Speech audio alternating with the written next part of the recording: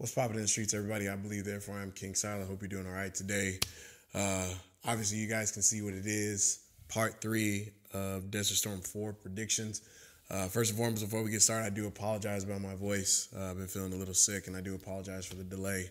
As y'all know, out here in Texas, the seasonal weather really kicks me in the ass, and I have really bad allergies. And your boy right now is shooting these videos with a little bit of a temperature, so please keep me in your prayers. And what you can definitely do to make me feel better is make sure that you go to the bottom corner right here and subscribe to the channel. Leave me a comment, like, or share the video. Let me know your thoughts on who you think is going to win these predictions. But we're going to go ahead and jump right into it. Again, make sure that you go and subscribe to the channel, please. Any type of attention that you provide my channel helps propel it forward, which also keeps strength in my feet and helps me keep going forward. So appreciate y'all rocking with me. So let's go ahead and get to it. So part 3, first battle that we have is Twinn Capone versus Twinn Deadend. Now I like this particular battle, and if I'm being honest, this battle has the potential to be my favorite. The reason why I say it because I think they're not new cats, but they're young cats in terms of years, and they have very similar styles in terms of looking at them. So we have Twinn Capone, who is very theatrical, is very catty, a little cocky when you watch him dance. He's also a buckhead. And then we also have Twinn Deadend, who's a buckhead as well, who's also very catty and a little bit more, dare I say, I would say a little bit more conceptual as far as like his movements. And that's not to say that Twinn Capone doesn't use it as well, but I do think that he does much more engulf it in terms of like the stage presence or whatever the idea that he's presenting on the dance floor. I wouldn't necessarily say that he's a storyteller, but that's why I kind of say he's a little bit more theatrical.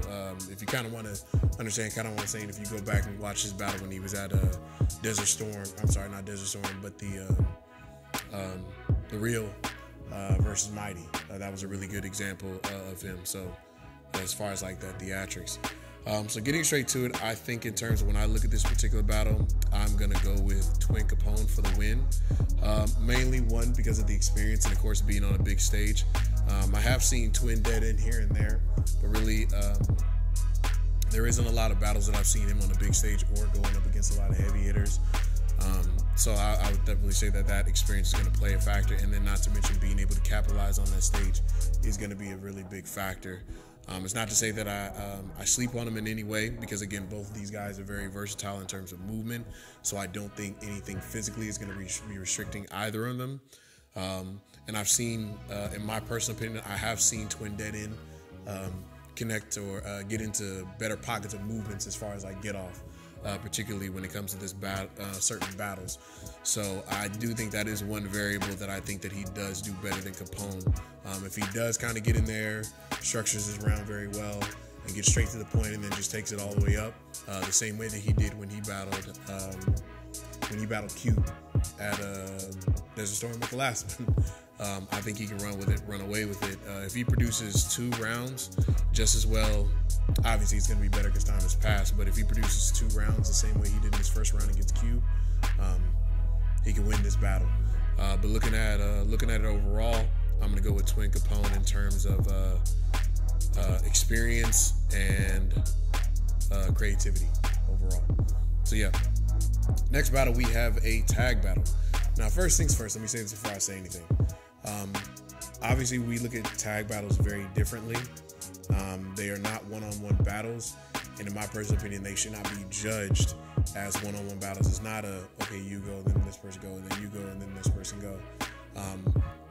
If I think, and I'm pretty sure Deadend will follow that blueprint. If I imagine it may be, okay, you guys have a round together, and then maybe one of you guys have a round each after that. So it may be 3 rounds on each side, whatever the case may be, you know. See how that potentially goes. But looking at this particular battle, so looking at, we have the Crownz Fam. So looking at Lil Crownz and Big Crownz, obviously. Let me just pull their flyer up so that way I have it on hand right here. Looking at this particular battle, I think that it's going to be I think it's going to be a good one. If I'm being real, I haven't necessarily seen either of these two work together, so it's kind of hard to say. I have seen them separately. I do know that Lil Crownz is very material heavy, very combo heavy. I did see him when he came out to the Real, and he battled Influence. He did amazing. And then, of course, we already know Crownz himself for being heavy material based, combo heavy, versatile in terms of crump, and a buckhead as well. So I mean that's a pretty solid package, and obviously I mean they're in the same fam, so I would assume same city, they're going to work together, and it's going to be a really good battle. And then of course we have the Skillz Fam. Now unfortunately I really haven't seen much from the Skillz Fam. I've seen Skillz before. Again, like I said, he is the old Baby Flush killer. I do know that he is very unorthodox and very kind of concept heavy. I have seen him use material, but unfortunately I haven't really seen much of him since the last time that I saw him when I was in Arizona for the Desert Storm, or I'm sorry, the Blackout event. I've been saying Desert Storm, but I mean the Blackout event. But yeah, this was kind of hard to tell, and as far as Lil Homie as well, I haven't seen much of him either. So it's kind of hard to go by if I'm being real. So if I'm looking at it based off of teamwork and not looking at them as individuals, I'm probably gonna go with the Crownz Fam, because I've seen, obviously as a fam, I've seen the dynamics that they share in terms of creativity, material, combos, things of that nature. I do think they will work very well. And then I'm just looking at it again. Like I said, I know Skillz is just a very unorthodox dancer, and I know when you have that level of unorthodoxness, if that's a word, it is really hard to kind of match that. It definitely makes you unique. Like don't question it at all. I'm not putting anything past him because I haven't seen his little homie like that. Because for all we know, he can come out there and be, a fucking whirlwind. It is what it is. But yeah, based off of that, I'm gonna go with the Crownz Fam. But I do look forward to this match, and I do definitely hope they actually do it like a 2-on-2 and not like a 1-on-1 battle. But we'll see what happens with that. So then the next battle that we have Baby Rexx versus Baby Deadend. Another good battle, pretty different. Styles clash, so of course, that's always entertaining. Baby Rexx, of course, being unorthodox, very material heavy, and very concept heavy. And then we have Baby Deadend, who is very versatile, but is much more smash mouth, material heavy, and is a buckhead. Now for this particular battle, just coming right out of the gate, I'm gonna go in favor of Baby Rexx for this battle. Now the reason why I say that is because, one, first and foremost, again, Baby Deadend is a very smash mouth dancer, which of course, like I said, is just very, very rugged, very in your face, very, very straight to the point and very direct. That's always kind of been his MO. But Baby Rexx is from the East Coast, and if I'm just simply being real, that's what they live on, that's what they thrive on. So that in-your-face energy, in my personal opinion, won't necessarily work in this particular scenario. And what's more is that when we do look at Baby Rexx, like, he does have everything that Baby Deadend does have. Now, I do admit that I've seen Baby Deadend have much more structured rounds as far as, like, okay, showing this, showing this, showing this, showing this. But as we said before, Crump is not a checklist. You don't just check stuff off and that means that you automatically win. So, excuse me, my biggest concern is in that particular situation is that, Baby Deadend does get out there and produce a really good round. He's being smash mouth, very in your face, get in Baby Deadend or Baby Rexx's face. All right, what is your going to be rebuttal if Baby Rexx gets out there and he has everything that you has? I haven't really seen him do hat moves like that. As much as I've seen Baby Deadend doing, but as far as in terms of combos and material, and also really being able to build off of a moment, those are the bigger things that I have not seen from Baby Deadend. Baby Deadend is kind of he's a sledgehammer. Like, he's just gonna come in there and just get directly to the point. It's not about being surgical or being pretty or anything like that. Not to say that's a bad thing. That's just how some people get down, like, when it comes to their craft. But just looking at that, I think that Baby Rexx is going to have the edge here, because I don't know if Baby Deadend is going to be able to rebuttal the type of movement that baby Rexx brings to the table. I always say, if like, you know, you're able to do one thing well, and then you can also do it in two different ways, you're much more inclined to win. And I apply that in a variety of ways, however you look at it. So it's not that I don't think Baby Deadend can't win. I just think in terms of creativity of movement overall, I think that's what sets him apart. And maybe Baby Deadend, his approach sometimes is a little bit linear when he battles opponents. So yeah, that's why I'll say I go in favor of Baby Rexx for this battle. Next battle we got coming up, Kill Bill versus Landmine. Another interesting battle. Really excited to see this particular one. Both of these cats are coming off of battles. Recently, we just saw Landmine at the East session. I just saw Kill Bill a couple days ago, and he battled as well. And we also saw him not too long ago when he battled Limbs. So looking at these two, so Kill Bill is of course very conceptual, very conceptual, very material heavy, and is a storyteller, and can be a little goofy sometimes as well. He does kind of have like that heavy character influence within his style of crump, but he does have moments where he can be kind of goofy and kind of comical, which really we don't see that much in a lot of people's crump these days.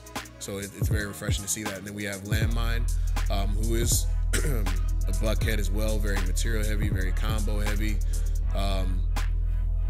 And he does bring a lot of character to his craft as well. So, looking at this particular battle, the most obvious thing that stands out for me, in my honest opinion, is going to be the versatility of movement, and that is obviously in favor of Kill Bill. When I look at musicality or creativity, I do think Kill Bill does take a much more wider approach to it.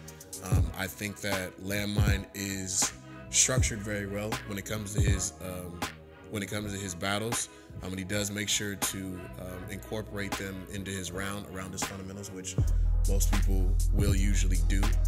So I would definitely say, in my personal opinion, and it's not a diss to him, but I do think that Landmine, kind of similar to kind of like Baby Deadend, he does bring a very safe approach to his craft, and it usually works for him. So that's not me downplaying him in any way.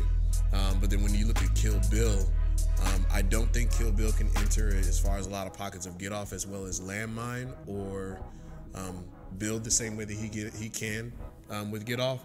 But I do definitely think that he can definitely sway a crowd very well, because his character and his creativity is very surprising and unorthodox. So usually, like I was saying, a lot of sayings, but crumbers don't know what they want until they actually see it. And I think that plays very heavily in that factor when it comes to this particular battle. So looking at this overall, I'm going to edge this battle to Kill Bill, mainly for the creativity. It is definitely a style clash, and I don't think that they'll personally go the same route as obviously battling, or they can both reach that live point the same. But as far as like versatility of movement, we've seen a lot more variety from him. And then in terms of creativity, I think that's goes in favor of him. But one particular aspect I definitely kind of looking at both of these two for, that will play a big part, I think, is going to be the stamina factor. Because both of them kind of do have a tendency to where they build kind of slowly, but then when they get to that point, they have to kind of reset sometimes. So I guess depending on who's able to maintain that momentum throughout the entire round or in the entire battle, I think that's who the battle's going to go in favor to. But this one's a toss-up. It could go either way. So, but overall, my vote goes to Kill Bill. And then lastly, we have Mijo Raw versus Matrix. So we have Mijo Raw, which is a very catty, very style heavy, and very character heavy. And then of course we have Matrix, who is very material heavy, can be smash mouth as well, theatrical and combo heavy as well. And he does apply a lot of creativity just to his craft overall. Now this particular battle was very close for me, and I had to kind of go back and forth with this one quite a bit, because when in terms of I guess a bag of tricks, it obviously goes in favor of Matrix. And then, of course, when we look at variety of movement, also goes in favor of Matrix as well. But then when I look at Mijo Raw is no pushover. He's been around the way for a very, very long time. And I think like one thing that is very, very slept on about a lot of crumpers that I definitely, even when I battled him at the Wasteland, I saw that he's very good as far as like pulling a moment awareness, which is something I think people often sleep on a lot. But it's one of those situations to where like I gotta ask the question, you know, what type of, I haven't necessarily seen a very kill throw or a deadly Mijo, or like one that's, I don't want to say deadly, but I mean just one that's just very like cerebral. Like, I'm not here for a good time. I'm here to kill you. I think that's the one Mijo Raw that I haven't necessarily seen. Definitely can get live. Definitely no stranger as far as like doing hat movements or creativity and stuff like that. I think just over time his style has changed, in my personal opinion. So if I'm being real, this battle, in my personal opinion, can go either way. If I had to look at this, you know, in terms of just like experience alone and then being able to like really control a battle, I would go in favor of Mijo Raw. But then when I look at the other things that I've seen that Matrix is very well capable of doing, I would go in favor of Matrix. I would just simply say maybe by like a small percentage, very, very small percentage, so don't kill me, I'd have to go in favor of Mijo Raw. So that's just kind of how I look at that particular battle, but I think that can sway in any particular direction, because if Matrix comes out there and composes a really solid round and Mijo Raw's only response to it is just get off and just crump, you know, dare I say, it may make his crump look not basic, but, well, basic, you know, maybe kind of dry, especially if, you know, he doesn't capture the room first, which is probably the biggest factor. Whoever gets the momentum, or whoever gets that first round, controls the momentum of the battle, in my personal opinion. And whoever goes first. Those are big things to think about. So yeah, so all in all, recapping all those, so my winners for the battles that I have is Twinn Capone, Crownz Fam, Baby Rexx, Kill Bill, and then Mijo Raw by a small margin. Don't kill me, please. But yeah, let me know your thoughts. Please make sure that you subscribe to the channel. Let me know who you think will win the battle. Am I capping? Am I reaching? Am I tripping? You know, or do you think I'm just completely wrong utterly? Let me know what you think. See you on the next one. Peace.